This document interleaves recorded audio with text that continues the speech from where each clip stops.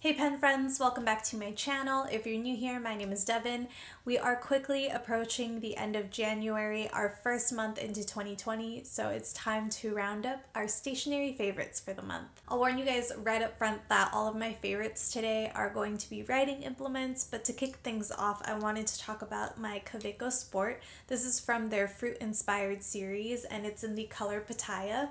I have a medium nib on this one, and I got it for Christmas, so I've been using it since then, and it's become one of my go-to daily writers. I've become quite the fan of these little pocket-sized pens, and I foresee my collection of them growing. I of course have this one. I have my rose gold all sport that I've shared in previous videos, and then I actually got two more sports for Christmas that I haven't inked up yet, just because I've been enjoying this one so much. I love the medium nib, and this is something that my pen friend Peter had recommended to me when I was first telling him that I really was interested in Kaweco. We sort of have this inside joke that I know him as the Kaweco guy, which I feel like he's the expert. So I feel pretty confident in recommending him as your source of information in sort of exploring the brand, but just nothing but good things about this pen.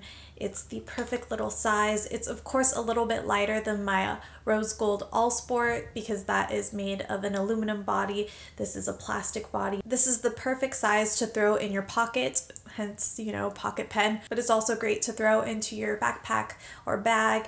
And I've carried it around with me a lot, but I haven't had an excuse to use it when I'm out and about. I mostly use it for my day-to-day planning, and with my theme right now, I feel like the color that I have it inked up with matches really well. I'm actually using an ink cartridge that Peter sent me, and I don't remember the name of it, so I will just pop it in the description box below. I quite like the pairing, and I'm not sure that I'll stray from it. This next pen is a clear demonstrator fountain pen, and no, it is not my Miniso fountain pen that I seem to talk about a lot on this channel. It's actually the Platinum Preppy, and this was sent to me by my pen friend Daniel. So Daniel, thank you for giving me another clear demonstrator fountain pen to just love and adore. I've been using it a lot with my day-to-day planning as well as journaling. If any of you have watched my 5 fountain pens under $5 video, I would definitely add this to the list. It's a really great starter pen. On the flip side, I feel like a lot of fountain pen enthusiasts still enjoy keeping this pen around because it's so smooth and just such a reliable writer. I feel like that's my theme for fountain pens. It has to be reliable. I already had so much hesitation when first getting into the hobby. A lot of my concerns have been debunked or just weren't as, you know, tragic as I thought they were going to be. But I think if you're first getting into the fountain pen hobby, you can come across some horror stories, and that may prevent you from jumping in earlier. It certainly did for me. So all that to say, this is a really great pen. It does come in some other fun colors. I think what they do is they have the clear demonstrator body, but then they have accents to match the ink inside. I think at one point they also made the nib match the color of the ink as well. I'm not sure if they still do that. My next stationery favorite for the month are these Miniso highlighters. They're double-ended fluorescent markers. They are dupes for the Zebra mild liners, so if you're fans of those or have been wanting to try those, I would recommend giving these a shot. If you're looking for something just a tad bit more affordable, I think the color range is very nice, and in particular I've been using this purple and this periwinkle one. That's how I'm gonna describe this more blue toned purple. I've been using these two colors a lot in my planning. Again, it just sort of fits the subdued muted blue theme that I've been going with, and this purple has been a nice complement to that as well. If you're unfamiliar with these highlighters, I would recommend checking out the full comparison video that I did a while back. I'll have it linked off in the description box below. They did come in sets of 5, so I purchased all 3 sets. I have not used my Zebra mild liners because I've been using these and my Daiso highlighters, and I feel like that has been enough for me.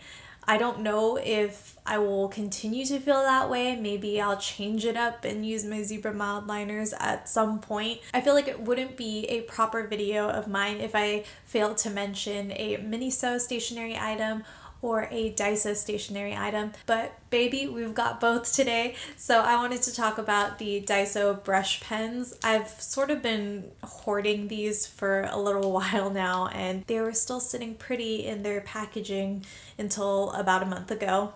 And I finally opened them up. They are dual-ended markers, so they have a chisel tip on the other end, but in particular, the brush side is what does it for me. I think some of you may enjoy the chisel tip if you like doing that sort of gothic style calligraphy. I'm not sure if that's what it's truly called, but that's what I'm gonna call it here. I do wish that they had sort of a bullet style tip like the Miniso highlighters or like my UB brush markers where it's a fine liner. Speaking of, if you've watched my top stationery favorites of 2019, I feel like these are a good alternative to the UB dual-ended markers.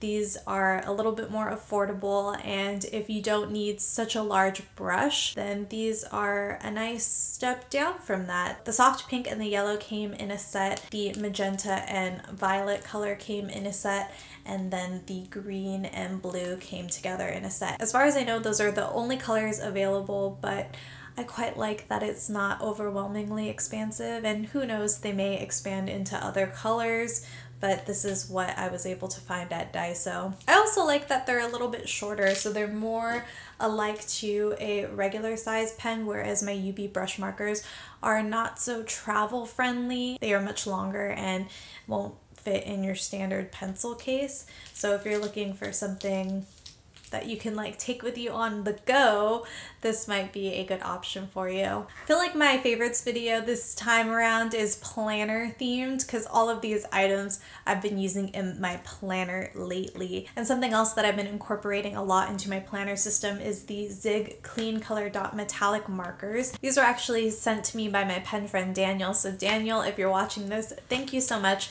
And I don't want to put you on the spot, but I just want to let everyone else know if you're looking for some really strong recommendations in stationery, then you should connect with Daniel because I feel like he's shared a lot of great stationery with me. So just putting it out there. These markers follow the same dual-ended theme that we've been talking about, where they have the dot N on one side and then a 1.0mm tip on the other. I feel like these would make great pens if you're very artsy, which I am not. So I've been using them as like little bullet points in my habit tracker, as well as marking off the days in my daily planner spreads. It's so satisfying to be able to take the dot side and make a very clean looking circle. And then I'll also use the other side to sort of accent any hand lettering. I think the metallic colors are really beautiful, and just as a water-based pigment pen, it's quickly become one of my favorites. What were some of your stationery favorites this past month? Let me know in the comments section below. If you enjoyed this video, please give it a thumbs up and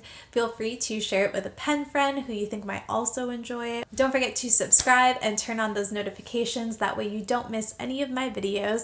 If you'd like to, you can connect with me over on Instagram. My username is @DevinLu, that's with 2 N's and 2 U's. I do my best to upload here every Thursday evening, so please take care until then. Feel free to enjoy these 2 videos linked here on the screen, and I will catch you in the next one. Bye!